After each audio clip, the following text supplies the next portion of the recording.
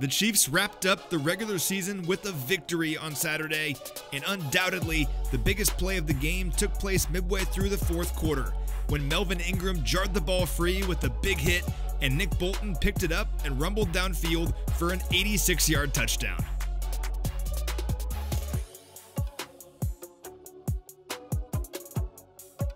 Let's take another look at this play, because it was absolutely awesome and it completely turned this game around. It was 3rd and short deep in Chiefs territory, and Denver was poised to add to their 1-point lead. The Chiefs brought 7 rushers here, and watch Melvin Ingram. He's unblocked and has a free lane at tailback Melvin Gordon.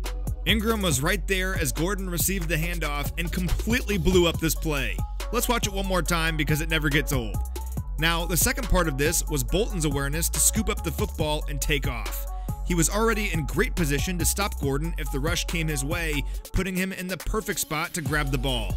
He then spins around a tackle attempt by Drew Lock, and he was off to the races.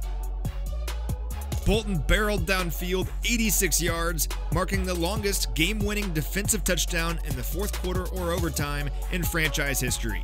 It was just a tremendous overall play, and it impressed Coach Reed. That was a game changer. I was hoping that he wouldn't stumble, right? So those guys don't get a chance to run that far, that fast very often. And he ran it like a stallion. I mean, he took off and looked like a running back there. So I was happy for him.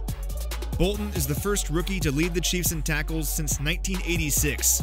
And with an outstanding first campaign now in the books, Bolton will look to keep it going this weekend as the Chiefs take on the Steelers.